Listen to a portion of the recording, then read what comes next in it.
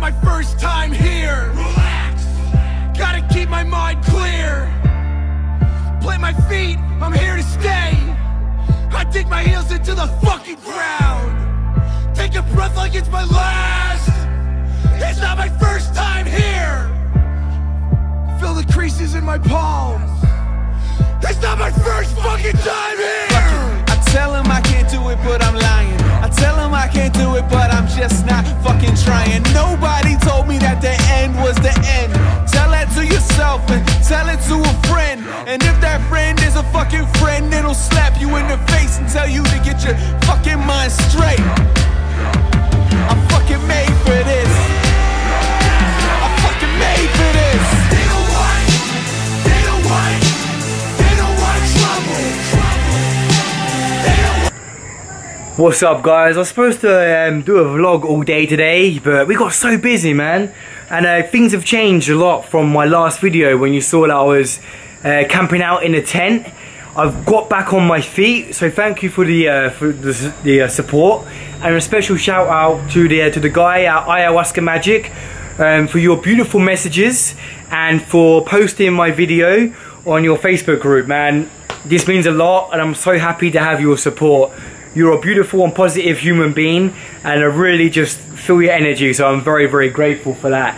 So what's up, everyone? If you've seen obviously follow me on my Instagram, you would have seen this cafe, but it's been a long process, you know, and filming this journey has just been so awesome. I went back to watch some of my old YouTube videos, and I inspired myself watching them, and not to sound big-headed or egotistical, but if you can inspire yourself, you're going in the right direction, you know.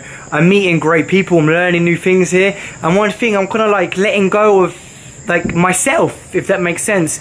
I'm trying to put others before myself. Like, I'm out every single night feeding the stray dogs, and like I've got here, I have 2 kilograms of dog food and some rice for them. And also at Christmas time, I want to try and buy the children who are living on the street food. Just not food, sorry, toys.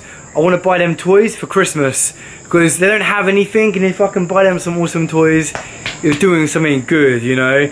Someone said about setting up a donation account or something, but you know what, if I can do it off my own back, then so be it, you know. I'm not going to be setting up a charity, because if I can do this myself, I will. I don't need that much, you know, just enough to survive, you know. And what do you need to survive? I've got a roof over my head now. I'm not living in a tent, but you guys have seen my land, and that's one of the future, you know. It's been a long day and I'm talking shit, but I'm going to show you guys the cafe tomorrow in more detail, but I'll give you a quick of this guy. Really cool, right? Yeah, so we've done a lot of changes in this cafe. It's a lot more bigger, and to make shit even more cool, look at the light in this toilet. It's like a disco. It's like a party, you know. You can take a shit, and you can party at the same time, you know. What do you think, guys? Do you think it's good? Do you think it's good? Mr. Wolf and Miena. And in my last video, I was talking about how my camera's broken. It's not, it's working again. I can see my face. So I don't know what to do with this vlog, if to finish it or carry on vlogging, but I might take you guys on a little adventure of me feeding the dogs later. So I'll catch you guys in a bit. Love and light and all of that other cheesy spiritual stuff. Mwah.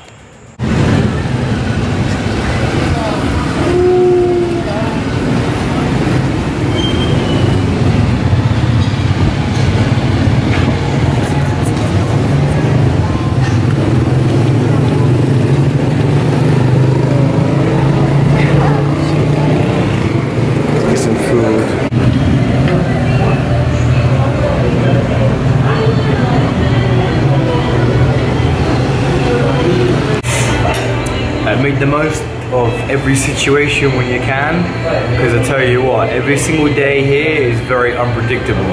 Like you guys saw when I was living a little bit rough, I had about 5 souls in my pocket. Now it's not that, I don't have that problem anymore. I'm doing good, I'm a bit more stable financially, and now I want to tuck into a vegetarian pizza, you know.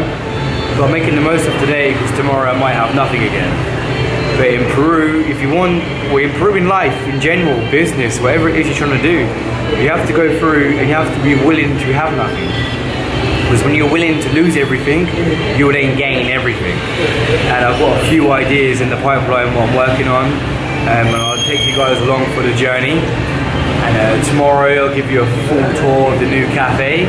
But as we closed one cafe and we're getting the new one open, we had a few issues. There were issues we were out of our hands, but then I suffered really bad. But I also got humbled along the way. And life is about becoming humbled. In Peru, everyone wants to be humbled by taking ayahuasca. I was humbled by life. Having nothing, surviving day to day on scraps, going days without having any food, sleeping wherever I could. I was sleeping on the floor in the old cafe.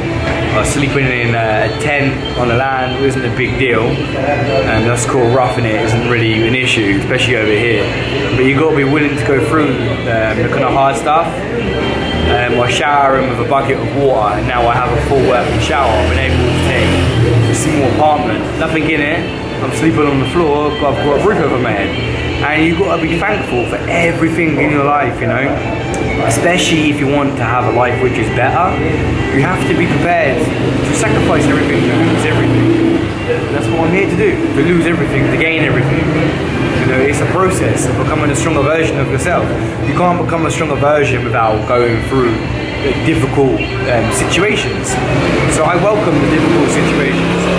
And now I welcome the situation where I'm in a good place where I can tuck into a big pizza. So I'll catch you guys in a bit.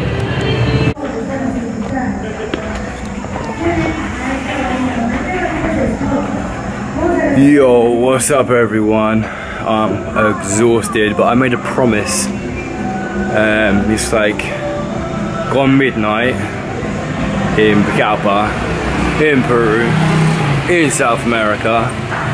And my promise was I'm going to feed the street dogs every single night. My promise was it doesn't matter what situation I'm in, because I'm not important. Like, it doesn't matter about if I'm tired or even if I have no money, because I'll go without food because I made a promise, and that's what I'm going to do. Thankfully, I'm not going without food because I've eaten today, as you saw my pizza, and I was able to get a good donation today from customers. So I've got 2 kilos of dog food, and I've also got a bag of rice to feed the awesome, beautiful street dogs. There's one over here which is pretty fucked up. He's not very smart. He's like laying in the middle of the road, and he's got like a really gammy leg. So I'm gonna go over and feed him. I really want to try and get him out of the road. So let's see what I can do. Come, Ben. And Ben means come, apparently. So he's coming over. Come on, over here. Come on. Come on. Come on. Okay, I'm gonna try to set this camera up so we can try and get the little guy. I'm sure you guys can hear me. Okay. Let's get him to come over. Let's get some fucking biscuits. There you go. Okay. He's a bit shy, this one. I don't know if you can see on the camera, but his back leg is pretty fucked up, bless him. And 2 days ago he wouldn't even come over to me, and now he is. So I'm happy with that. Bless him. You're on camera, man. Like, this is my promise. My promise to the animals here, that I'm gonna go and feed the street dogs every night. Rain or shine, because it is rainy season coming up, and for me it doesn't matter. Even if there's a storm, I will go and find them wherever they're hiding. Because for me this is more important than me. And everyone comes here to take ayahuasca. Like, everyone comes here to fix themselves as such, but they kind of really ignore what's going on around them. You know, we are in a third world country, and it's easy just to be for yourself. Everyone does. They talk about how good their shaman is, or how magical their experience was, and all the dressed in their hemp fucking t-shirts. Hola, ¿cómo estás? Gracias. Yeah, dressed in their hemp fucking clothing and make out they're like spiritual fucking people. But then they turn a blind eye. They don't come and see what's going on in the real world. Where is everyone? You know, I tell people every night I'll come and do this. Does anyone come with me? No, they haven't. You know, but why do I care? Because it's me. I'm doing it. It's my mission, you know, to do this. Hey. And we're gonna come and see what this guy wants. You know, what's up? Huh? What you feeding the dog? No Spaniel. I think this guy is pissed because I'm feeding the dog. See what I mean? Humanity. Alright, come back in a second.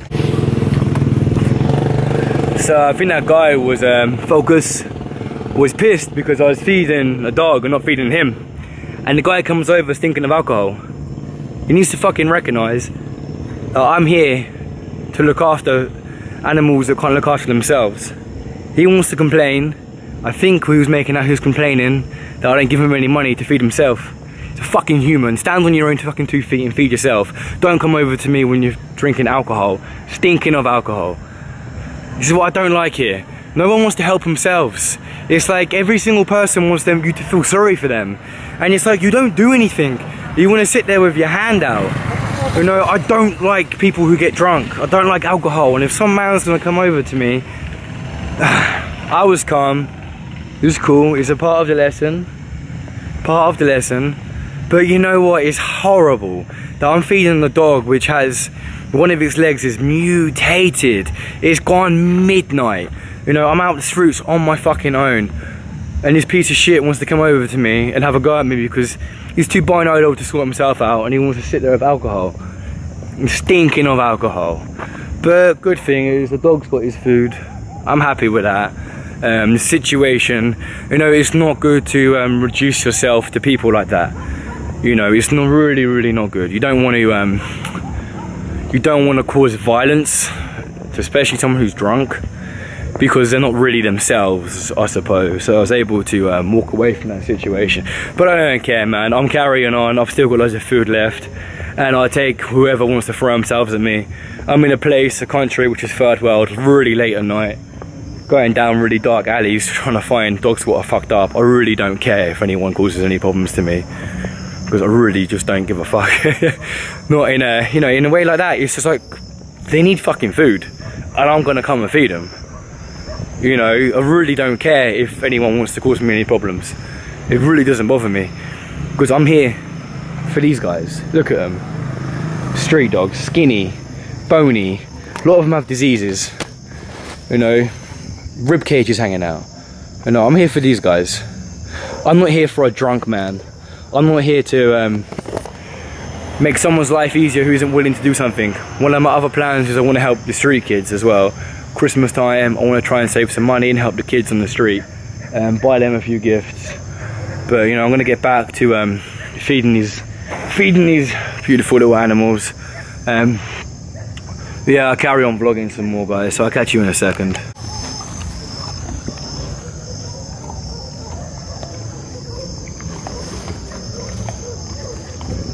Come on. You want? You want? You want?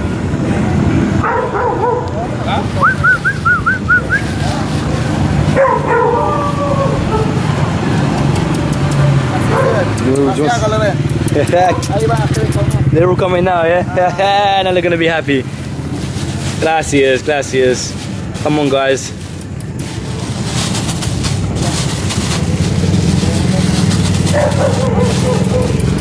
You want some? Come on. Come on. Perfecto.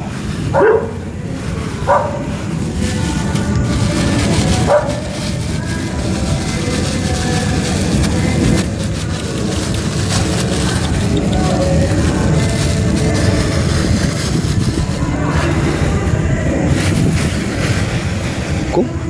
Happy. You take, it's okay. Nice. And crazy how people change here as well. Just one guy, he just helped me call some more dogs over. But then the heartbreaking thing is, I ran out of food. You know, it's like, I feed the ones I can, then I find another group of them, and I run out of fucking food. You know, so it's like, it's not gonna be enough, but at least it's something. The dogs, like, they're good at finding food. Like, don't get me wrong, you know, but it's the fact that, like, people kick them. They got there's no love. Like, when I first come here, it was like, you know, this whole, like, you come to Peru, ayahuasca, find the medicine. But for me, it's bullshit at the moment, because you gotta have direct experience. Like, if I'm submerging myself in this environment, remember, everyone, that I left my country. Like, I walked out of my job, I sold my stuff, and I moved to this country. I moved to Pucallpa, so therefore it is my home. I love it here. Like, even though, yeah, that one guy may have peed me off a little bit, you know, but I don't have any issues here. I ain't got any problems. Everyone here is cool. You know, like, I love the environment I'm in, you know. I'm up at like 12:30 and I've got to be up to get the cafe open tomorrow. But the fact is, I'm not up because I'm partying or getting fucking drunk. I'm up because I'm feeding animals. You know, I'm trying to give them some love and make them feel like they mean something, you know. And I've got to stop saying, you know. So yeah, my little rant earlier was just because I was a bit fired up, you know. And again, you know. Well, stop saying that saying. But if someone's gonna come over to me and get into my face, I have to bite my tongue and remain calm, which isn't always easy to do when there's a language barrier. I've got no idea what this guy was saying to me, but I could just make out by body language. And that's one thing here, is you've got to read a lot of body language. But I'm happy, because every single day here is unpredictable. Every single day you have no idea what it's gonna bring for you. You know, I'm taking control of that situation. Right now, my situation is good. I'm happy, I'm healthy, I'm in a good environment. You know, I'm in a great environment. I'm in Peru, I'm in Latin America, South America, taking control, not answering to anyone. Well, we're trying to obviously run a business, so I am answering to somebody. But it's not the same. I enjoy every single day. I'm happy when I wake up. I'm thankful for everything I have. I have less, but in a way I have more. I have everything I need. And every day is just a different experience. Do I need the ayahuasca to show me this experience? Well, at the moment I don't really think I do. But I will be planning to drink soon. But I needed to humble myself from experience, from life, from living. I needed to humble myself. I'm not, don't get me wrong, like, I don't want to come across as being negative Nancy or something, but I do see some shit here. Like, people coming over and it is just like talking shit. You know, it's just more about themselves and the way how they present themselves. It's like, well, I'm a vegan and I dress like this. I don't use any products against animals. It's like, yeah, it's the easy part. But where are you? Where are you out? Are you feeding them animals? No, you'd rather spend your 40 souls on buying yourself your vegan-friendly macchiato or your latte with coconut milk because you don't want any animal products in your coffee, but you're not willing to go and feed the animals. You're not willing to get down and dirty, jump down in the sewers. I sat with a dog as it died, okay? I sat with it as it died. No one else was coming over to it. The guy was dying, well, the girl was dying. She was dying, she was in pain, screaming in agony. Everyone was walking past. No one rushed out to help me. I go back to the cafe to grab some water and grab some food. Did anybody else come out? No one gave a fuck, come on. They don't want to see a dying dog, they turn a blind eye to it. So I went out there, I sat with her until as long as I could. The next day she'd passed away. It's hard out here, it's not easy. You know, desensitizing myself, but at the same time I'm doing what I can. And message to maybe everyone, wherever you are in life, just do what you can.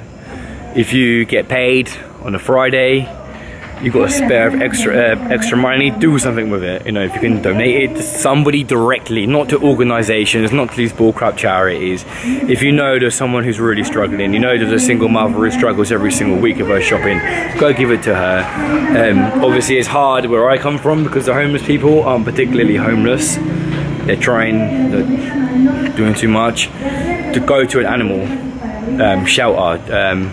Offer your time to an animal shelter if you can, because it's possible. You can do it. Like, I'm working 6 days a week, and every single night I'm out doing this, rain or shine. Like I said, I don't care. If I'm tired, I'm tired. Make sacrifices, make it work, do something good. Do something good. Anyway, I'm going to end this vlog, and thank you for everyone who's been supporting me on this journey so far. And yeah, you know, I'm going to try and be a bit more stricter on my vlogs. Sometimes I'm not in the mood, you know. Sometimes I'm just really, how do I explain it? Like, I'm coming myself, so I don't really want to be in front of a camera all day. But I do at the same time, so I want to make content, but it's just tough. It is what it is. Anyway, I'm gonna vlog out. Like, subscribe, comment, and until next time, peace and love, everyone. Peace out.